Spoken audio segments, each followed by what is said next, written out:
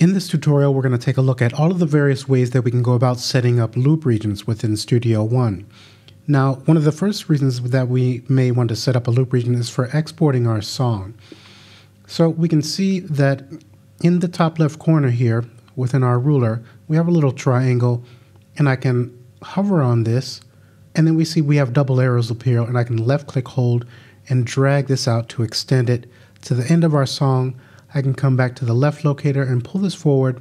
So now when I press Control and E for our export song mixdown, then we can see that this is going to be on between loop by default. So when we set this here by dragging, we're now going to set it up to be exported for our final WAV or MP3 file or any other option that we choose.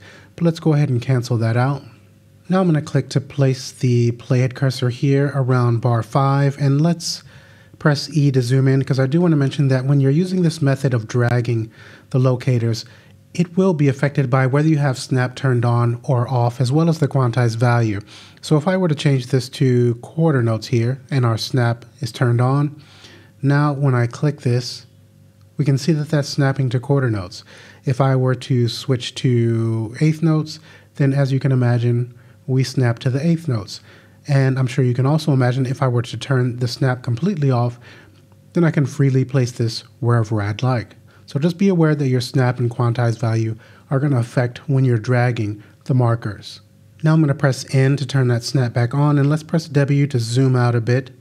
And another way that we could set these locators is by using function keys. So if I were to hold Control, notice when I move my mouse here to our ruler, we just see the background, but once I hold Control, we'll see a vertical line pops up there. So I release Control, but then when I hold it, we have this vertical line, and then once I click, then that's going to set our left locator.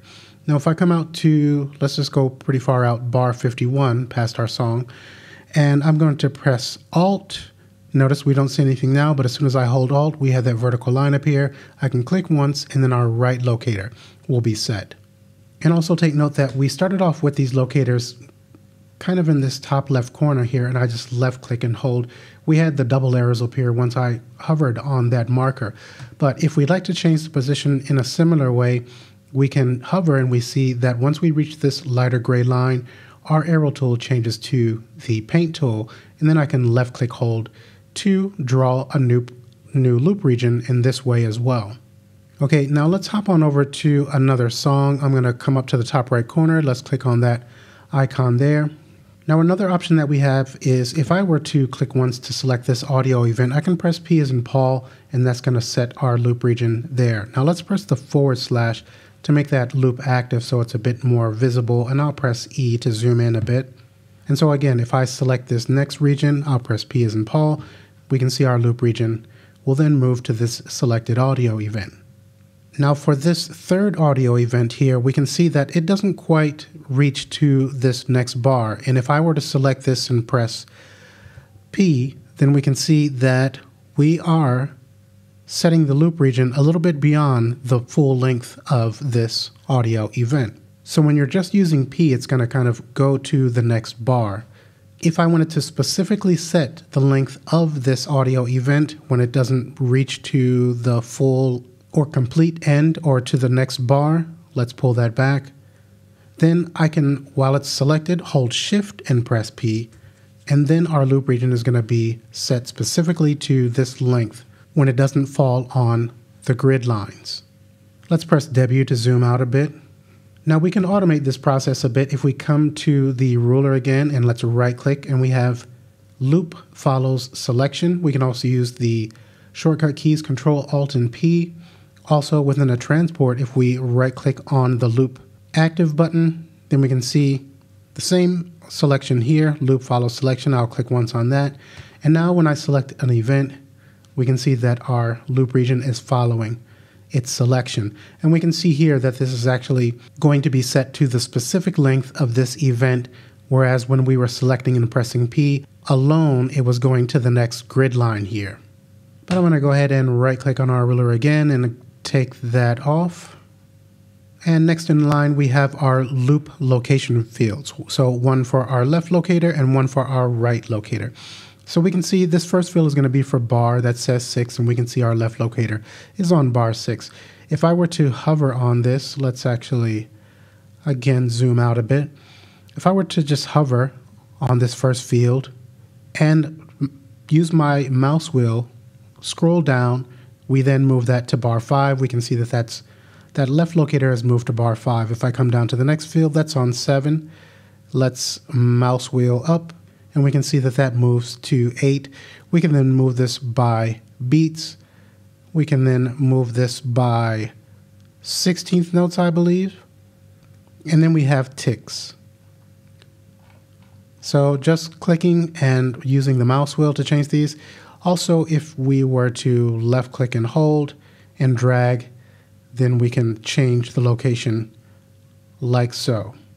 Now, I'm not sure when this was added, but we also have a little bracket here that we can click on, and this is going to change the display here, and we can set the length of our loop region. So we would first want to position the start marker wherever we'd like it, say bar 4, and this is currently set to seconds. So if I want to increase this, or let's decrease since we're zoomed in a bit, we're currently on 10 seconds, so this loop region is 10 seconds long. I can then just hover again with the mouse wheel down, and we're going to shorten that length to 3 seconds here.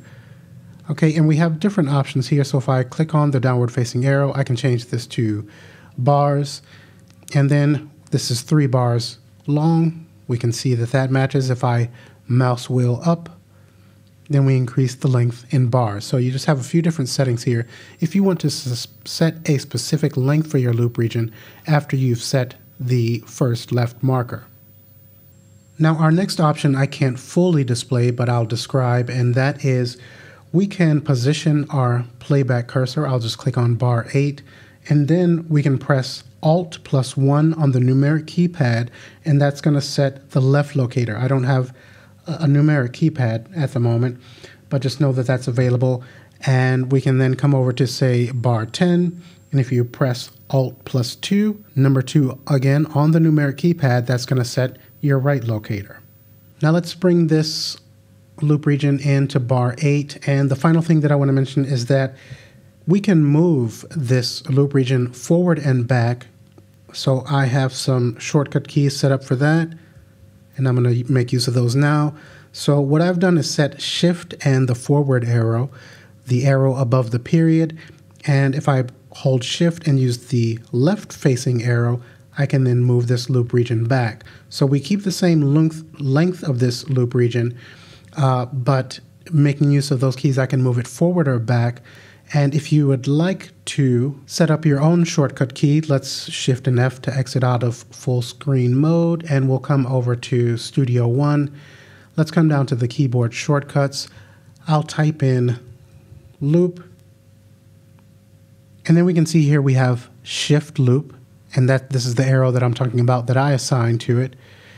Okay, and then we have Shift Loop backwards, which is the left facing arrow. So these are going to be blank by default, but I just selected and then chose Enter key and put in the keys that I wanted to use. So you can do the same if you feel like this function may be useful for you. Okay, so that's been a look at the many different ways that we can go about setting our loop region within Studio One. I hope this has been useful. And I also do provide one-on-one training over Zoom. So if you're struggling to get started with Studio One, or you are an intermediate or an advanced user who is struggling with different features or Studio One functionality, or if you're interested in learning more about mixing, check out the pinned comment below or the description area of this video. And I also offer mixing and mastering services, and you can find more information about that as well in the pinned comment or description area. Okay guys, thanks for watching, and we'll wrap up here. I hope to see you in the next tutorial.